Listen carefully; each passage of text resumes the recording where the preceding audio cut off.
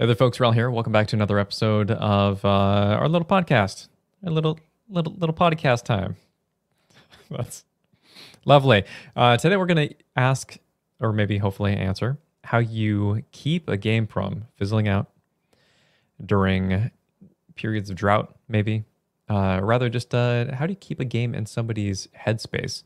John, I'm gonna kick it right over here to you because you have so much more experience running campaigns, long-term campaigns, short-term campaigns, just the game in general, I think, than I do. So what sorts of situations do you encounter that could cause fizzling in the first place? I have run a lot of ongoing campaigns, and I've actually completed a good number of kind of longer campaigns too. But I have definitely had way more campaigns fizzle than I've had end. And when I say fizzle, what I mean is that there isn't one big identifiable point where we're like, this game is just done. Like, it's not like two players had an argument at the table and now they just won't show up.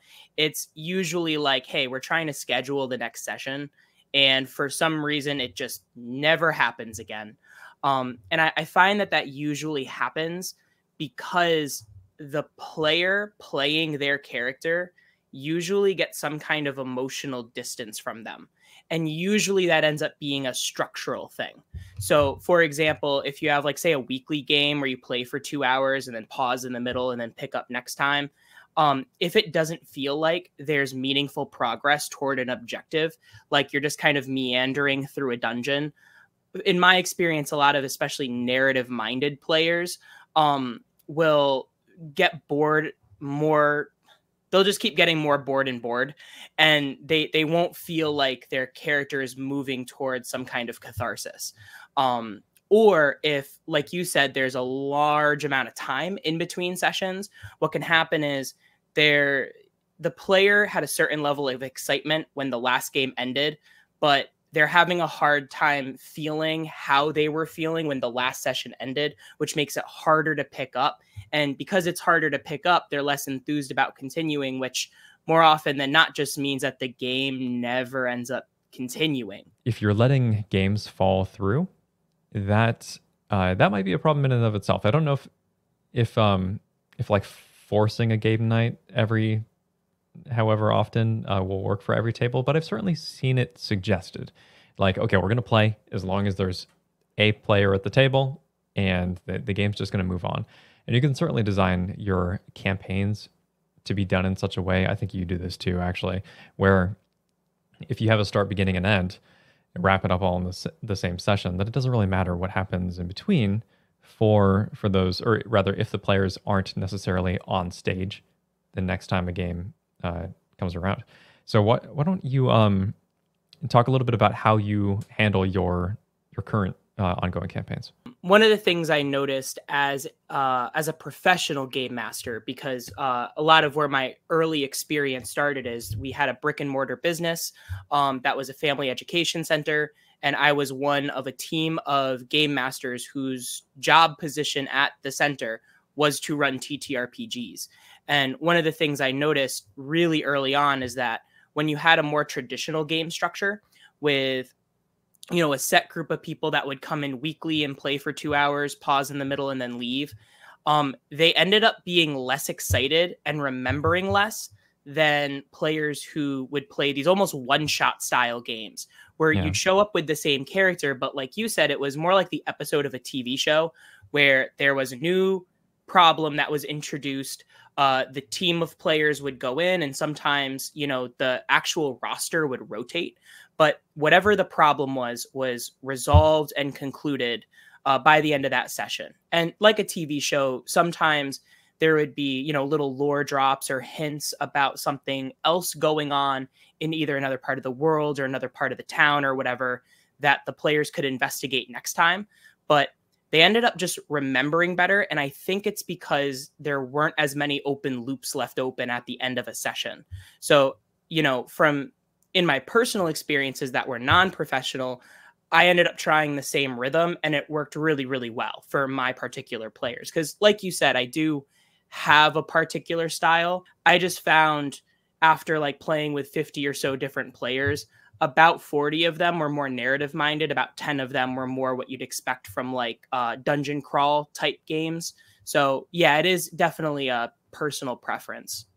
Yeah, I'm definitely one of those people that I really like the long campaigns because I like my characters, you know, and I want to see them continue on with the story, and I kind of want to live every moment, as long as it feels like there's something that I could be doing. So, but that is, I think, on the spectrum of ease of access, and reliability. This is on the total other side, where you already have to have an established group that knows and wants and respects how to play that way in order for those things to keep going. Because if you try it with just like anybody, it's going to fall apart. So that's where I think that your style of play seems more like that gateway entry point and is more just reliable for the most amount of players. But you do stuff in between sessions too. So, my one like build off of what you just said is you also need players that not only understand and can follow through on that, but also just are in the season of their life where they're like available. So, for Right. example, I was playing a game more like what you were just describing during the pandemic when nobody was doing anything. We almost had a game Monday through Friday every night for a while, and I kind of burned myself out a little. Players were able to commit a lot more then. And then come last year, you know, everyone's asking me to run the same kind of game. But then I was like, all right, well, what night is everyone available? And no one was. So they wanted that same kind of like long built up experience. But if nobody's available to play, you can't play.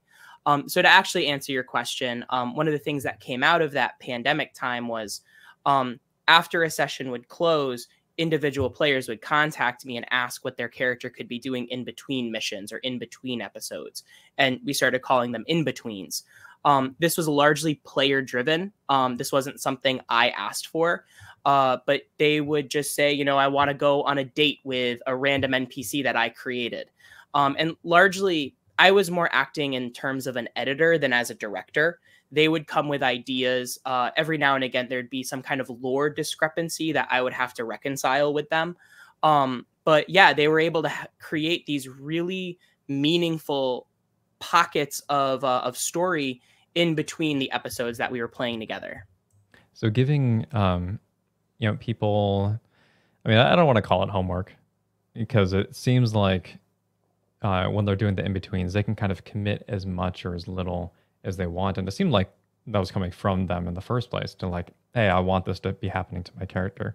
And being able to maintain your campaign, your games, your table, whatever, in that headspace in between all the times when you're not sitting down and interacting face to face is it's a part of keeping a game alive that I do think can be designed for, can certainly be planned for, like you described. And I think that there are already some functions in games that do that. So when I think about Dungeons and Dragons in particular, on D&D Beyond, which I use a lot, well, used to use a lot, I've been playing D&D less, just the character creation. Much like the character creation facet of a video game is super exciting to me because it holds a lot of possibility. I would frequently engage with D&D Beyond because I liked seeing what characters could be, because the multitude of rules and the ways that you can design them, and it's self-driven. You don't need a GM there. You don't need a table there. You don't even need to play the characters, unfortunately, because I have 50 characters chilling in my D&D Beyond that I will never get to play. But having systems like that, or maybe just a compelling game in the first place that invites players to be in the driver's seat, I guess, is something that you can design for. Before I go into some more of my stuff, do you have any thoughts on that? Yeah, just something I want to clarify is I also my table plays a very non-typical way of interacting with the game. So we do a live play-by-post where rather than talking as you normally would imagine a TTRPG, we type all of our characters' actions through an online VTT.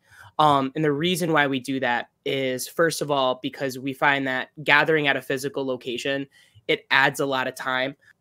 I found that this particular group of players has a harder time focusing. But the other side is that everything gets documented, which makes it easier for players to go back and figure out very specific story details or NPC names or magic items or whatever.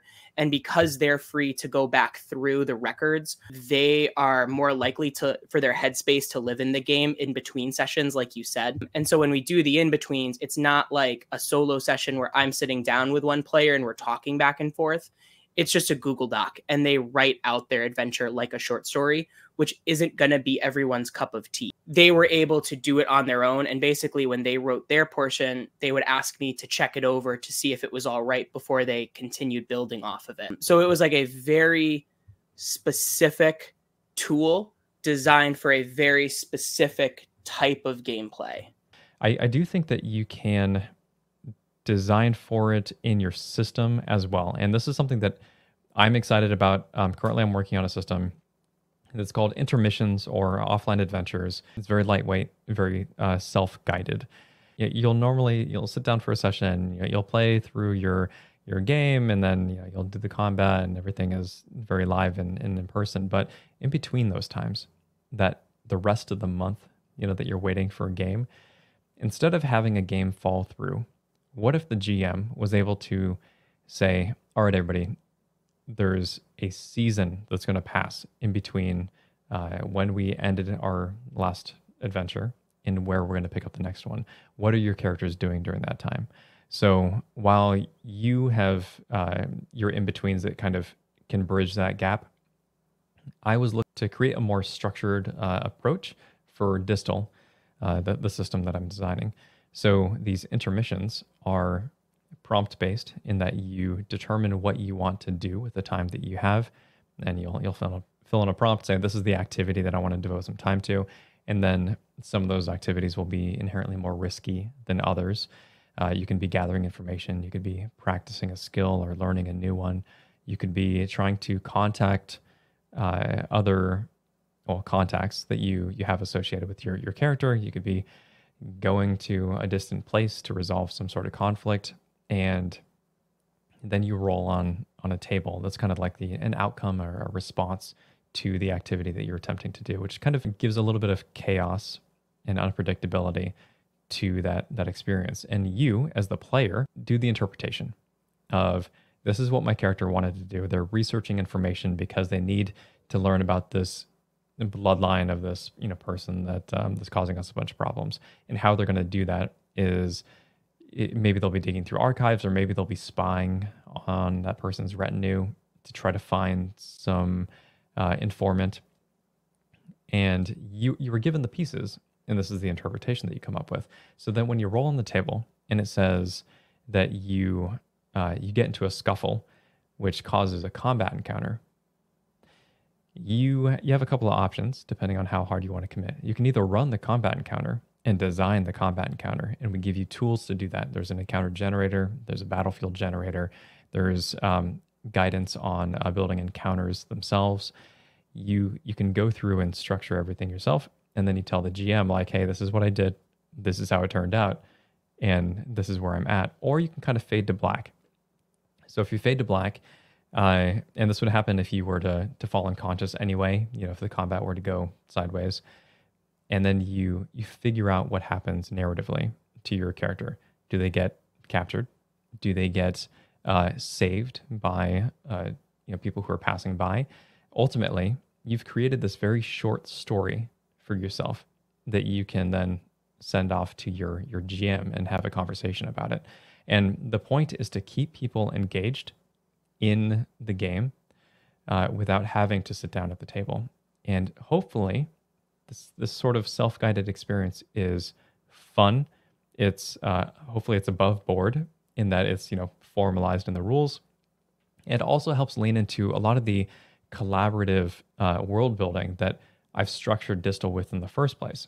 It's not supposed to be just like GM is king or queen or whatever, and they're giving you, like, force feeding you a campaign. No, it's more collaborative than that. The players are going to be coming up with locations via the location generator that they may, put in front of the player, or the GM rather, and then the GM can figure out how that works in that world. But it's all a conversation, and I'm giving you the tools to facilitate it. So again, very excited about this idea. I don't think it's where I want it to be. We're going to beta test it. The beta is going to drop at the very end of July.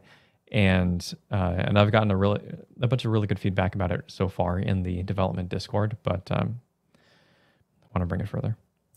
Yeah, I mean, the best reference I have for something like that is what you did with backgrounds, that prompt generator. And I've said many times, that's one of my favorite parts of Distal's character creation, is just the sheer surprise of seeing what complications or contacts get added to kind of discover a character through the character creation process. And it's also, again, not so specific that sometimes it doesn't make sense, because Distal is not the first game to have kind of a background generator with tables, but it's by far the best one that I've experienced.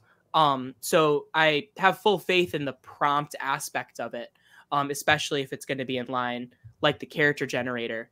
The other possibility that's always been fun with in-betweens, and maybe something to consider as you're developing the prompts, is one of the things that TTRPG sessions can't do as well as other traditional stories is have scenes with one or two characters. So some of the most meaningful story moments that we have in whatever media you want is when, two characters can be alone and have like a heart-to-heart or a moment of honesty or a moment of meaning. And you can do it at the table, but it feels weird having all of the players present, but not their characters present. And then there's a question of, what does my character know versus what do I know as the player? And so another thing that happened with the in-betweens that you may structure through a system like this is, very early on, we had two characters argue over what to do with an artifact, because it was either give it to a devil and save the city, but maybe have a bigger problem to deal with later, or we don't give artifacts to devils because they'll do worse things with it. But it's like, but then the city will blow up. So there is this argument between two characters in one of my sessions, and rather than resolve it there, we just kind of resolved it. The artifact got to the devil, but afterward I was able to have an in-between with those two characters where they could really hash it out without taking up a lot of time at the table and without the intrusion of other player characters, where it wasn't really their moment to have any sort of interjection. So it could be that, if you miss a session because someone's gone, you can run one of these side adventures to create that moment of meaning between two characters. And then the only hiccup I could see is you mentioned like a season in between two sessions. I could imagine this would be hard to do if, say, like you ended one session with a cliffhanger where you're about to enter the boss room. There's not really time for like a whole scene in between, but that's like a very edge case. Yeah, so we have basically the GM would say, okay, how much time do we actually have? I totally imagine that, like you said, if there's like a cliffhanger, you're not going to be able to run an intermission. You got to bite the bullet and just like run the actual game to get it across the finish line. Yeah, no, I think that's all legit. I don't have any specific rules right now for people doing their intermission together. So I think that's something that I do need to account for, because there's no reason that you shouldn't be able to do that. The intermissions do give you space to kind of be off doing your own thing, but that won't always be desirable either. So on top of that, like intermissions, you design that into the game. The in-betweens, it's something that you can keep people engaged with the game as well. One other way that, this is a little bit more meta, I guess, is that when there is information about your system, so D&D has been releasing all sorts of content for 2024 edition of Dungeons and Dragons coming out, and just by virtue of having YouTube videos show up in your feed, I think that on some level keeps people engaged with the system, and then kind of a trickle down effect is that probably your campaign as well. But just that little seed of like, hey, there's a reminder that this game still exists, lets you come back to these characters and the moments of the campaigns or whatever, so that you can further them in your mind. So the supplemental content, I think, is really important for the whole ecosystem of keeping a campaign and a game going.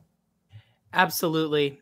This might be tangential, but I was thinking a lot about why D&D is so popular.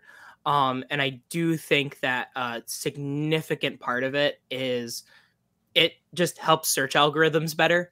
Like content creators who have played many different TTRPGs have said in some of their videos, like, I have to put D&D in the thumbnail or I have to put D&D in the title so that my video doesn't get buried. And because of that, like the D&D brand lives in the headspace of players more often than not. So even if we don't really want to talk about it, we kind of end up talking about it. So especially because the last time we talked was about the resiliency of the hobby. That is something to consider as part of the resilience. It's a cycle that feeds in on itself as well, where popularity breeds popularity, and it's almost an insurmountable task to kind of usurp that, dethrone, I guess, Dungeons and Dragons in that respect.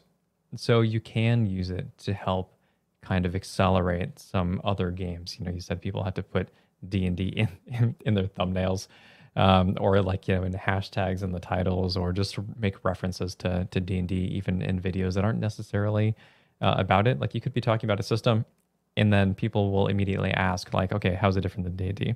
That's always going to be the case. If you do see a video that does seem like it'll be helpful to your table, just by sharing it with your friends and having conversations about TTRPGs at large, it'll keep them together. I largely, I think, attribute the success of my latest game and why it's gone on for 4 years to that part. The other campaigns I've run haven't had a group chat like that, again, because when I was running a professional game, I didn't want to like ask people for their phone numbers or send them Facebook messages. That was just weird and unprofessional. But if it's just my friends, having a D&D chat and sending them memes or, sending advice about character builds or character flaws or whatever, it just keeps the conversation going, which reminds them of how awesome the hobby is, which makes them want to play again, even if a particular campaign fizzles. I think that's pretty much wraps it up. If you have any topic ideas, totally feel free to throw those in the comment section down below. Thanks very much, folks. Wrel signing off.